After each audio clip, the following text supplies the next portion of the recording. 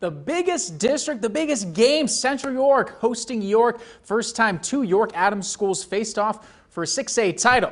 So you've heard all about this offense all week. Nobody will stop talking about how great Bo Prabula is, mainly me, and then the very first play of the game, they go out and do this. Prabula to Juden Toom, enough separation to put you in a tune. Lightning fast, 7-0 lead, and just 3 minutes later, they're in the red zone, and not even a fingernail gets on Isaiah Sturgis on this run. A clear path, and before you could even spell out York, it's 14-0.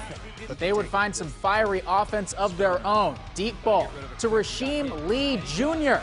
And check out the smack he talks to the corner after the play. I'm sure it was all totally clean and just telling him how great of a human he really thinks he is. But there was way too much Bo. It's been a theme for every opponent. QB Reed, and this book has turned into a Stephen King novel for the Bearcats. Prabula, he's in. Then he's going to find Parker Hines for the score here.